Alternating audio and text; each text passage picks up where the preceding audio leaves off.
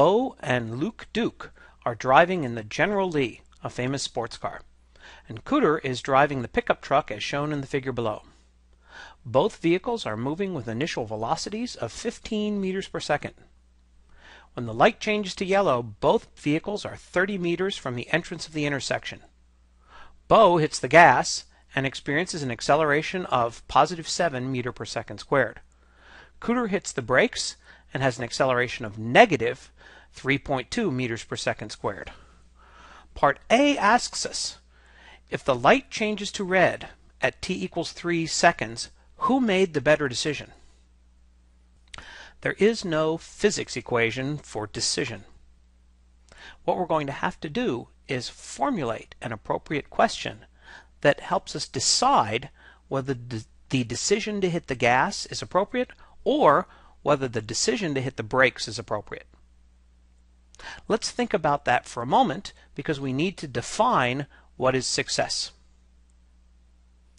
If you hit the gas, you need to leave the intersection before the light changes to red.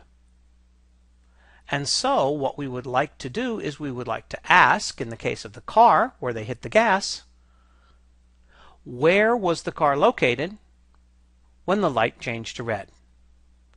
If that answer is greater than 40 meters from the starting point, then we conclude that hitting the gas was a good decision. If, on the other hand, that location is less than 40 meters away from where the car begins, then the light has changed red before the car exited the intersection, and that means it's a bad decision. So, in the case of the car, we formulate the question. The question is, where is the car? That is the X location of the car, under the condition t equals 3 seconds. As indicated by the question, we need to call upon a relationship between position and time. That relationship is this one, where because there are two objects in this problem, both the car and the truck, we've been very careful to label all positions, velocities, and accelerations with a subscript indicating we're talking about the car. The text of the problem itself indicates that the acceleration is positive 7 meters per second, and that the initial velocity of each vehicle is 15 meters per second. We need, however, to deal for a moment with the initial position. We can make any choice that we want. If we call x equals 0 to be the location of both the car and the truck, then x0 for the car and x0 for the truck will both be 0. We would then compare our answer to 40 meters. We could choose x equals 0 at the entrance to the intersection, meaning that both the car and the truck would have a negative 30 meters as their initial position, and we will compare our answer to 10 meters, or we could even use the exit of the intersection as x equals 0, meaning that the car and the truck had minus 40 meters as their initial position. We would compare the position of the car to x equals 0 after formulating that answer. However, it seems most logical in this problem to set x equals 0 at the initial location, and therefore x0 of both the car and the truck are 0. Plugging these into the expression, we find this expression for x of the car at t equals 3 seconds. Finishing the algebra, we find that the position of the car at t equals 3 seconds is 76.5 meters, meaning that the decision to hit the gas was a good one because the car was well clear of the intersection prior to the light changing. Now let's ask ourselves what would be the condition under which the decision to hit the brakes in the truck was a good decision.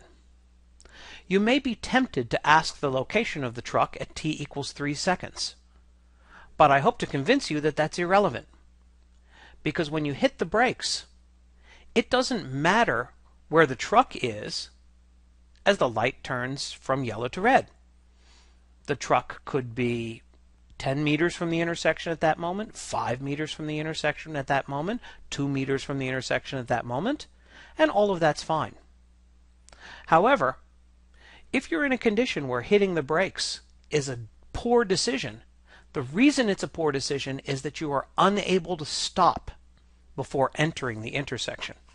Thus, when analyzing the truck and deciding whether it is a good decision to hit the brakes, we would like to know the x of the truck, not at the time t equals 3 seconds, but when the velocity of the truck has become 0, meaning where does the truck stop? If this answer is anything less than 30 meters, it was a good decision to hit the brakes. However, if this answer is beyond 30 meters, hitting the brakes was a bad decision because you were unable to stop prior to entering the intersection. As formulated, we can see that answering our own question will require a relationship between position and velocity, and that relationship is what we typically call the third equation. Formulated carefully such that all positions, accelerations, and velocities have a subscript indicating we're dealing with the truck, this equation can be simply solved by plugging in the known initial conditions, the acceleration of negative 3.2 meters per second squared, and finding out what is the position. When we do so, we get the following result. Once again, we've selected the origin of our coordinate system where the truck begins, and because of that reason, x0 truck is 0. Solving this expression, we find that x of the truck when it stops is equal to 35 meters, which is the worst of all possible cases. The truck was unable to stop until in fact it was centered in the intersection itself, likely causing an accident. Thus we find that the good decision was to have hit the gas, and the bad decision was to have hit the brakes. Interestingly, having taught physics for 20 years, I've seen many editions of many textbooks which often include a problem just like this, whether the decision to hit the gas or the decision to hit the brakes is the good one.